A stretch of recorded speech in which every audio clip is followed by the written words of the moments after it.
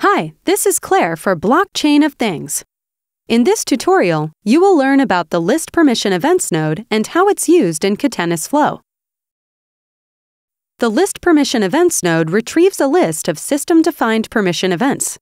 The events are specific actions that can be taken based on what permission is set and at what permission level.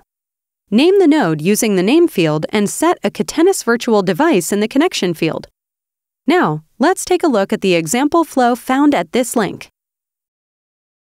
Copy the example flow, click the Node-RED hamburger menu, and click Import to display the Import Flow dialog box.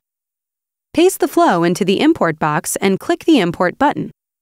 This flow is a working example implementing the List Permission Events node. Note that after importing the example flow, you will need to set the Catenis Flow nodes to your own previously configured virtual device. You can pause this tutorial now to explore this flow on your own. In the next video, you'll learn how to create this flow yourself. Great! Now you should understand List Permission Events nodes. In our next tutorial, you'll learn how to use the List Permission Events node.